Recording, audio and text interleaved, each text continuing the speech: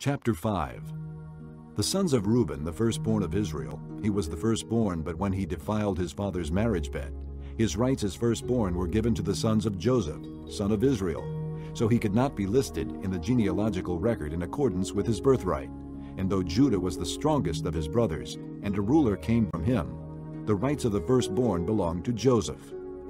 The sons of Reuben, the firstborn of Israel: Hanok, Palu, Hezron, and Carmi.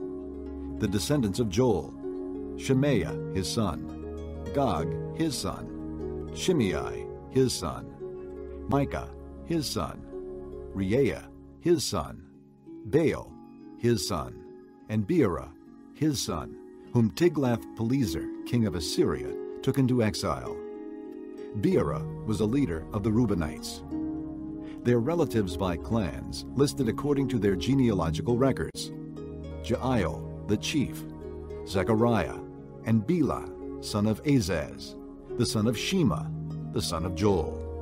They settled in the area from Aroer to Nebo and Baal-Meon.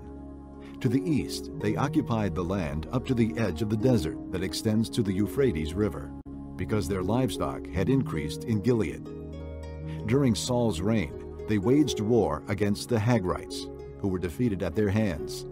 They occupied the dwellings of the Hagrites throughout the entire region east of Gilead. The Gadites lived next to them in Bashan, as far as Salakah. Joel was the chief, Shapham the second, then Jani and Shaphat in Bashan. Their relatives by families were Michael, Meshullam, Sheba, Jorai, Jachin, Ziah, and Eber, 7 in all. These were the sons of Abihail, son of Huri, the son of Jeroah, the son of Gilead, the son of Michael, the son of Jeshishai, the son of Jado, the son of Buz. Ahi, son of Abdiel, the son of Guni, was head of their family. The Gadites lived in Gilead, in Bashan, and its outlying villages, and on all the pasture lands of Sharon, as far as they extended. All these were entered in the genealogical records during the reigns of Jotham, king of Judah, and Jeroboam, king of Israel. The Reubenites, the Gadites, and the half-tribe of Manasseh had 44,760 men ready for military service, able-bodied men who could handle shield and sword, who could use a bow, and who were trained for battle. They waged war against the Hagrites, Jeter, Naphish, and Nodab. They were helped in fighting them, and God handed the Hagrites and all their allies over to them, because they cried out to him during the battle. He answered their prayers, because they trusted in him.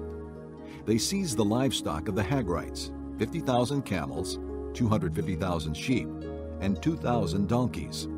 They also took 100,000 people captive, and many others fell slain, because the battle was God's, and they occupied the land until the exile. The people of the half-tribe of Manasseh were numerous. They settled in the land from Bashan to Baal-Hermon, that is to Senir, Mount Hermon. These were the heads of their families: Epher, Ishi, Eliel, Azriel, Jeremiah, Hodaviah, and Jadiel. They were brave warriors, famous men, and heads of their families.